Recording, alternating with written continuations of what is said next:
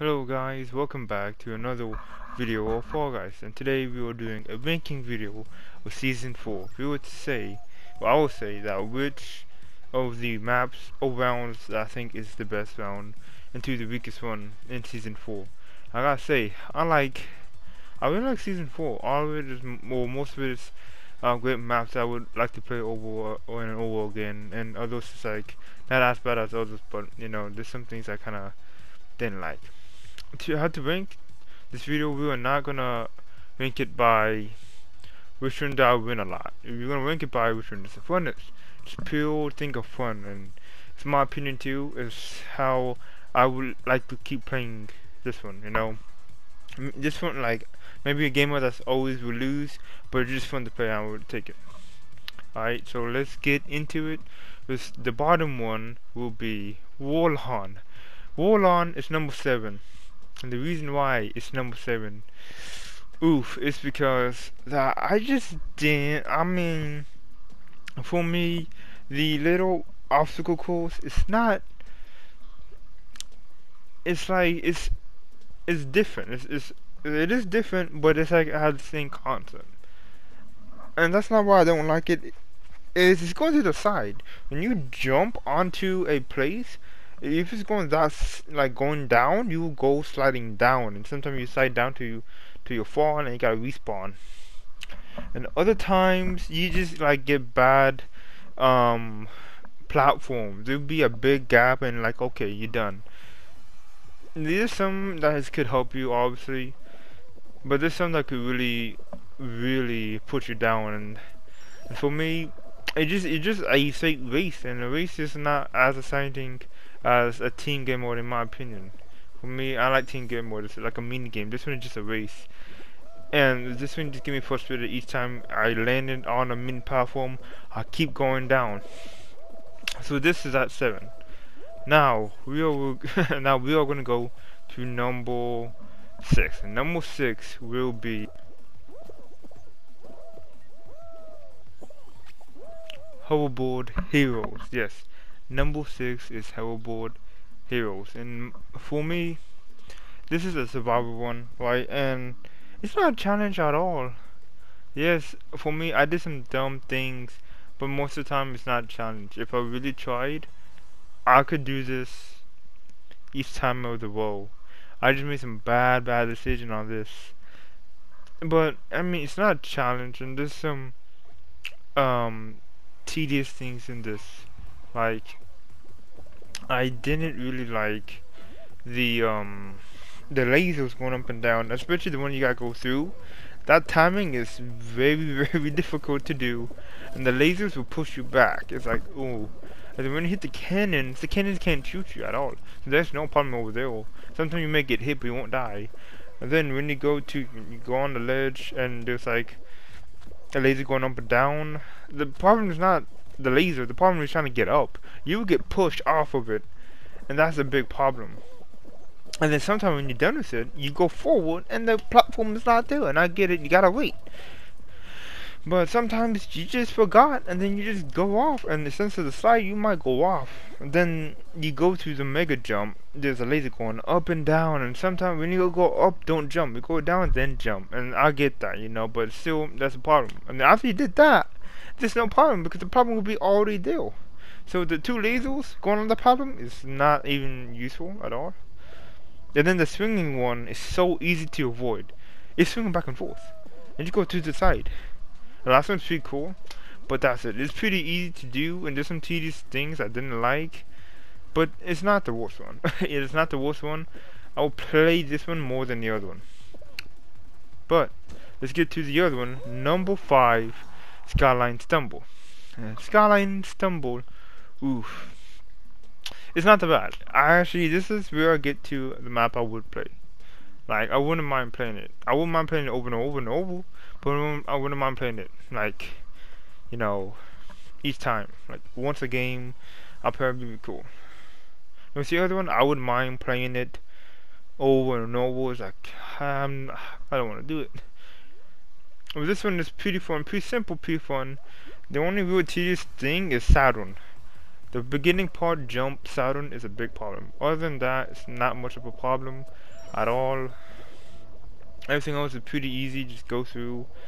Another problem, I'm sorry, another problem is the middle part where you shoot stars at each people.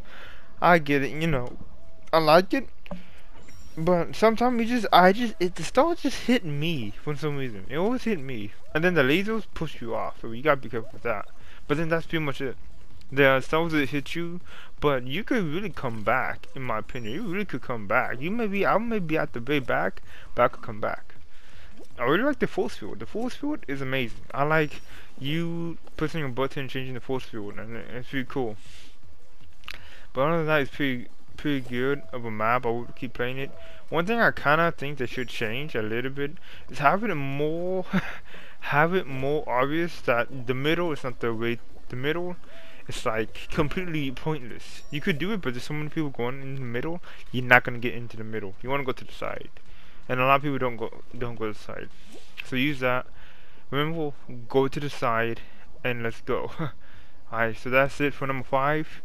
We are going to number 4. Number 4 is, hold up, Short Circuit. I like this one. This is my favorite racing map in season 4 because, well, it's fun. It is fun. It's like you play Mario Kart before. It's like that. It's the first one with laps, I believe. You go around laps, and yes, the thing is simple. But it's like a race, I like actual racing. Besides getting to one point end to the other end, you're going around laps and see how fast you could go. And for me, it's always a challenge if I could go past the guy that's still on his first lap. That'd be amazing if I can. That just to prove that I am faster and know how to do it.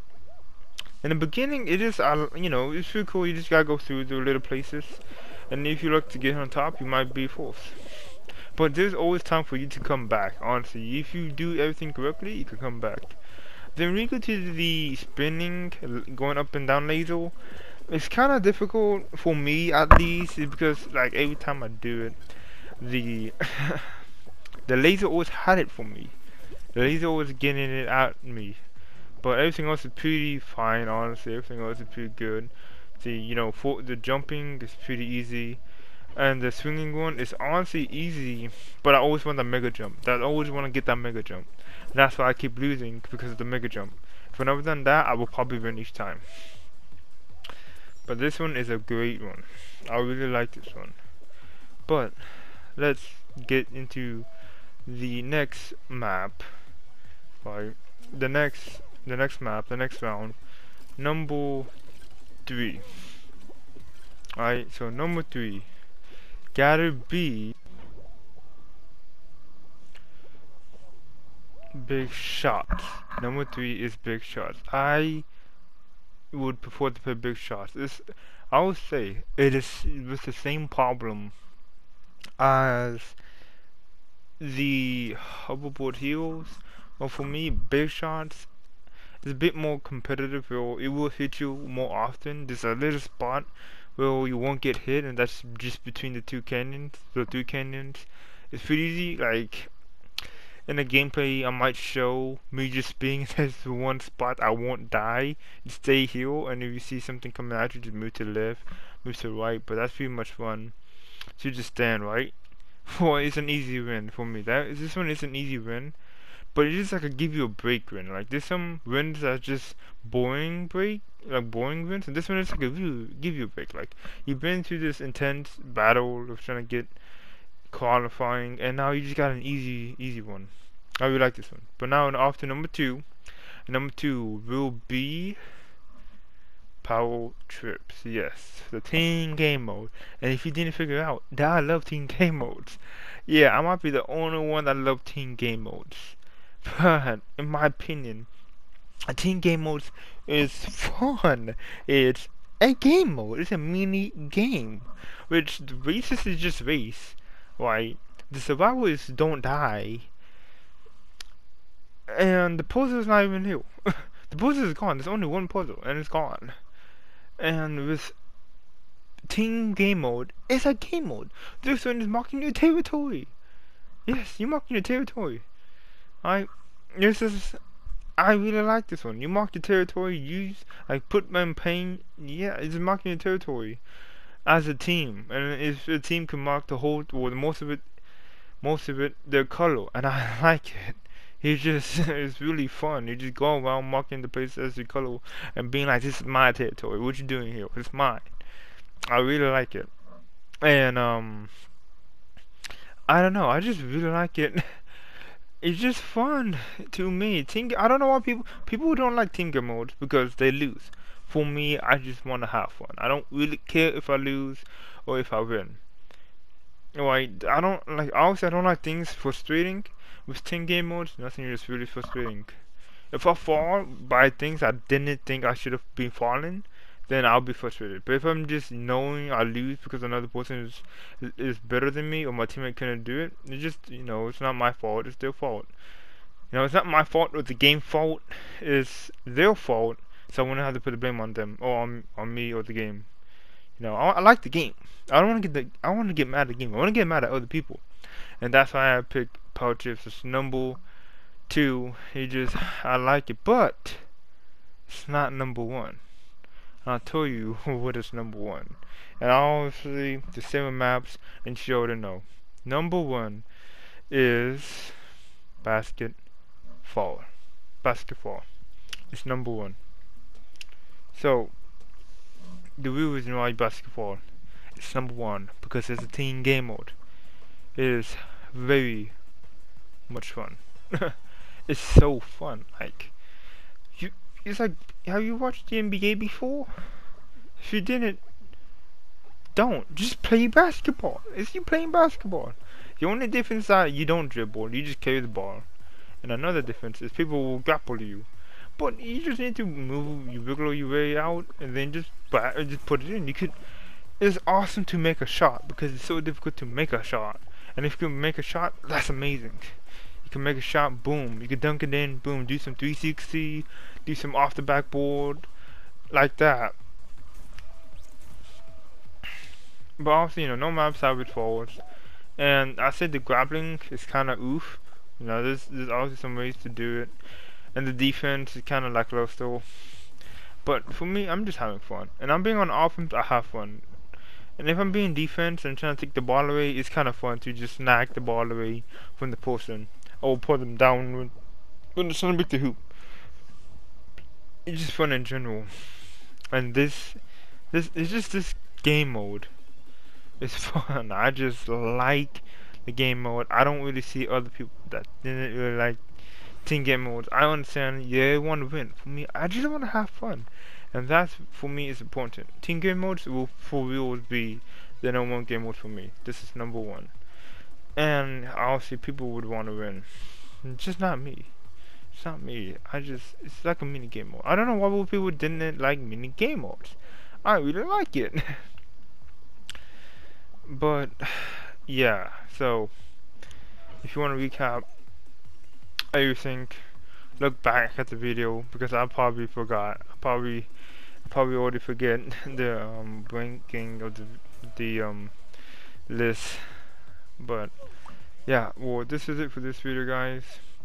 If you like this video, subscribe, like the video obviously, and leave down comments. I'll see you in the next one.